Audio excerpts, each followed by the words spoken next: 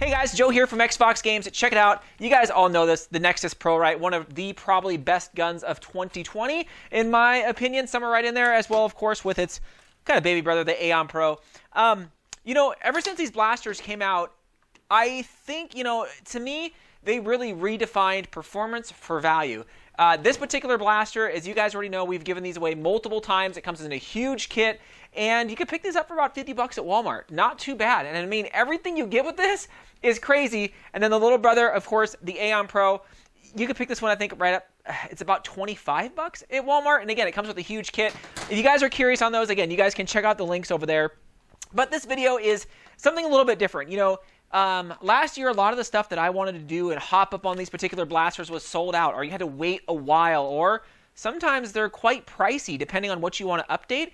And there's a lot of cool things that I've seen people do, and I'm like, yeah, man, I just don't want to spend more money than the blaster is worth on upgrades. So I'm lucky enough to have a 3D printer here. Now, mine is nothing special. Mine is just a basic 3D printer, about $200 on Amazon, and you could use it for all kinds of stuff, right? And I get it. Some people are like, well, that's 200 bucks, you know?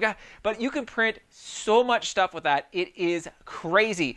Now, we decided to print a few things, and that's what we're going to kind of do, is print a few things and kind of show you guys and say, hey, if you guys had a 3D printer or you guys are thinking about it, here is some of the cool stuff you can do to kind of update your Nerf blasters without breaking the bank on some of these items. So one of the things that we did with this, the Nexus Pro, is, you know, overall it's nice. I definitely want to redo this back here, this grip definitely, and then the front grip. But I kind of wanted to do it one step at a time. I just didn't want to print everything. So this front grip is great. You know, it feels good, but I don't know. It leaves a little bit to be desired. For me, it's a little small. It has kind of a weird angle again on my wrist. Not too weird, but I needed something with a little more of a grip substantially to it. So we checked this out online right here. We were able to find this thing on Thingiverse, and there is a bunch of these. Trust me, if you guys are looking for front adapters. And I'm going to leave it down in the description to where we got this particular one. And, you know, I just want to show you guys what it looks like 3D printed and what it looks like on the blaster before you print it, right? Because some of these things could take like 9 hours depending on what you're doing, and you don't want to waste your time, right? You know, waiting 9 hours to print it. So again, the front piece up here, it's good. There's nothing wrong with it. I just wanted to upgrade. Super easy to take off. If you notice underneath, yeah, it's kind of the it's kind of a mini rail up there, right? Now, we were able to find two different versions of this. Kind of the mini version, which is about half an inch shorter, both width and lengthwise, so, or height-wise. So depending on, again, on your hand size, you can kind of pick and choose which one you think is going to fit best. The bigger one took about, I think it's about 8 hours, depending on how fast you're printing, and the smaller one took about 6. And, you know, I had to print them laying down like this, right? That's one of the things that I always see, that, you know, how are you going to print them? So I had to print mine laying down, so I still got a little bit of cleanup to do.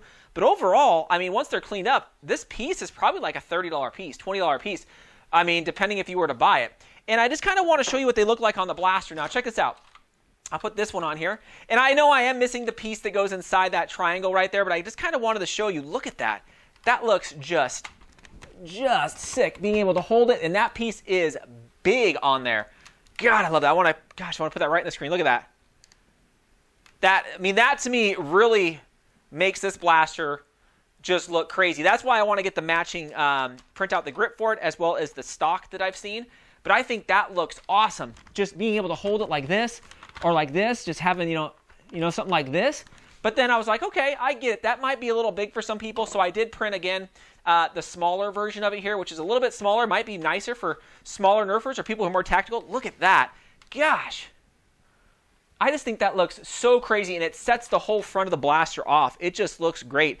Now, if you guys are really good at CAD and things like that, make up your own. I mean, you can. I just decided, hey, I'm gonna leave all the work to someone else and just print it. But look at that. Oh man, this one also is really, really good. You know, something like that. Oh man, just pulling it back, that just feels really, really good in the hands. Look at that. Oops, let me put it back. So it's gonna sit something like that once the little piece is right there in that little triangle. Gosh. So you guys can see why I'm so pumped up about, you know, 3D printing some stuff and try to gearing up for, you know, for battles that might be happening during the summer, especially for, you know, semi-lockdown or whatever the case is. But look at that. Again, I'm super excited to kind of bring you guys some of this stuff again to kind of show you what some of this stuff looks like in person, right? Because when you look at it online, you're like, oh, that's great. But what does it look like on the actual blaster? You know, save me the XFox, save me the 10 hours of printing this. But there you go. I mean, I have no complaints about these. Again, in the description, I'll leave a link to where I got these. So you guys can print a few of these of yourself if you guys have a 3D printer. Or again, if you guys are kind of on the shelf. Gosh, I can't stress enough how awesome that looks. Oh, man. Look at that. Gosh. That just turns this blaster into one of my faves. One of my faves. But there you go, guys. This is just a quick video to kind of show you, hey, here's some cool front adapters, grips that I've seen for the Aeon Pro, for the Nexus Pro, and kind of what they look like and what they look like on the actual blaster to save, again, you guys some time. Let me know what you guys think. I'm always curious if you guys are out there 3D printing stuff yourself, or if you're not. I don't know. Maybe you are. I'm always kind of curious because I definitely want to do more upgrades for this. I've seen the big long attachment on the top where it makes one long Pictini rail or a tactical rail. I don't know if I'm gonna do that. I really want that, the grip, and the buttstock that I've seen. So we'll see. I don't know. We're gonna see what's coming up. I just wanted to show you guys that. Anyways, let me know what you guys think. Definitely subscribe if you guys haven't already. Make sure you guys get in on the giveaways too. Again, we've given a few of these suckers away, and I want you guys to win a couple of those too. And maybe we'll give some of these things away too, because we printed 2 of each, and obviously I don't have 8 or 4 Nexus Pros. So thanks again, Fox fans.